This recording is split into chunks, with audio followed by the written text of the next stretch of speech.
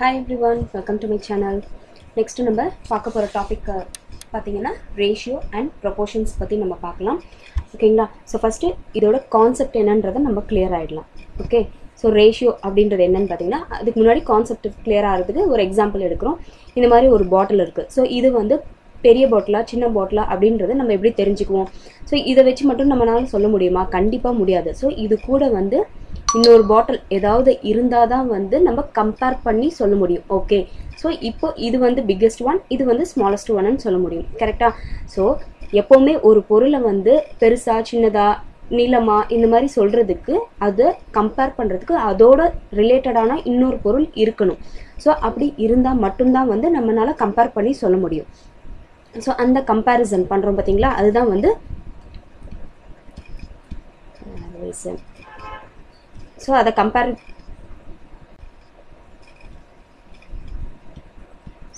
Compare பண்ணுறதுக்கு தான் வந்து ரேஷியோன்றது. ஓகேங்களா? நெக்ஸ்ட் வந்து ப்ரொபோர்ஷன் இருக்கு. ஸோ கம்பேர் பண்ணுறது அதுக்கு முன்னாடி பார்த்தீங்கன்னா இப்போது ஒரு 2 பாட்டில் இருக்கா, அதோட ஹைட்டை மட்டும்தான் நம்ம கம்பேர் பண்ணணும். ஹைட்டோட கம்பேர் பண்ணணும், ஹைட்டும் வெயிட்டும் கம்பேர் பண்ணக்கூடாது. ஓகேங்களா? ஸோ ரேஷியோஸ் எப்போவுமே ஹைட்டோட இருக்கும், வெயிட் வந்து வெயிட்டோட தான் இருக்கும். இப்போ ஒர்க் எவ்வளோ முடியுது ஒர்க்குன்றது வந்து ஒர்க்கோட தான் கம்பேர் பண்ணணும். கரன்சி இருந்ததுன்னா ஓகே, கரன்சி இருந்தால் கரன்சியோட கம்பேர் பண்ணணும். ஸ்பீடு ஓகே, இந்த மாதிரி இருக்கிறது எல்லாமே வந்து ஸோ சேமான ஒரு விஷயத்தோட தான் நம்ம கம்பேர் பண்ணணும். நெக்ஸ்ட் வந்து ப்ரொபோர்ஷன்றது. அதுக்கு முன்னாடி எக்ஸாம்பிள் இப்போது கம்பேர் பண்ணுறோன்னு வைங்க. இப்போ என்கிட்ட 5 rupees இருக்குது, இன்னொருத்தர்கிட்ட 10 rupees இருக்குன்னு இருக்குது. ஸோ இதை நீங்கள் கம்பேர் பண்ணணும். இது பார்த்தீங்கன்னா இதை விட டபுளாக இருக்குது. ஸோ என்கிட்ட இருக்கிறது வந்து 5, அவர்கிட்ட 10 இருக்குன்னா ஸோ அவர்கிட்ட என்னோட அமௌண்ட்டை விட டபுளாக இருக்குது அப்படின்னு சொல்லலாம். இல்லைன்னா இதோட ஹாஃப்னு கூட சொல்லலாம். ஸோ அவர்கிட்ட இருக்கிற அமௌண்ட்டை விட அவரோட அமௌண்ட்லேருந்து என்கிட்ட ஹாஃப் இருக்குது அப்படின்னு நம்ம சொல்லலாம். ஓகே, ஸோ இதை வந்து நம்ம எப்படி எழுதுவோம்னா ரேஷியோவை ரெப்ரசன்ட் பண்ணுறது வந்து ஈஸ்2.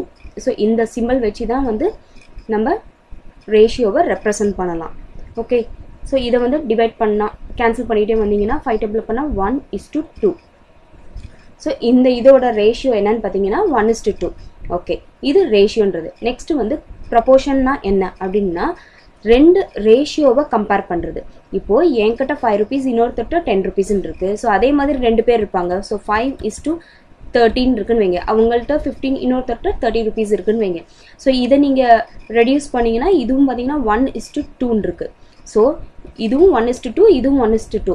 ஸோ ரெண்டுமே ஈக்குவலாக இருக்குது. ஸோ இதுதான் வந்து ப்ரொபோர்ஷன்றது. ஸோ இதை எப்படி டினோட் பண்ணலான்னா இந்த சிம்பிளில் டினோட் பண்ணலாம். ஓகேங்களா? ஸோ இப்படி டினோட் பண்ணோன்னா இது ப்ரொபோர்ஷனில் இருக்குன்றது. So ப்ரொபோர்ஷன்னா comparing 2 ratios. Okay, so ரேஷியோனா என்ன, ப்ரொபோர்ஷனா என்னன்றது நம்ம கிளியர் ஆயிடுச்சு. ஸோ இதை வச்சு நம்ம இப்போ எக்ஸாம்பிள்ஸ் ப்ராப்ளம்ஸ் பார்க்கலாம்.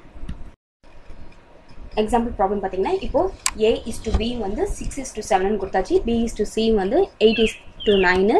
அதே ஓகே, ABCயோட ரேஷியோ என்னன்றது தான் கேட்டிருக்காங்க. ஸோ இதை எப்படி எழுதுறதுன்னா ஃபஸ்ட்டு நம்ம ஃபைண்ட் அவுட் பண்ண வேண்டியது என்ன, A:B:C. ஓகேங்களா? ஸோ ஃபஸ்ட்டு கொடுத்துருக்குது A:B என்ன 6:7. ஸோ 6:7. ஓகே, நெக்ஸ்ட் வந்து 8:9. B and C வந்து 8:9. ஸோ பிக்கு நேராக இங்கே கீழே 8 அண்ட் இது 9ன்னு எழுதிக்கலாம். ஓகேங்களா?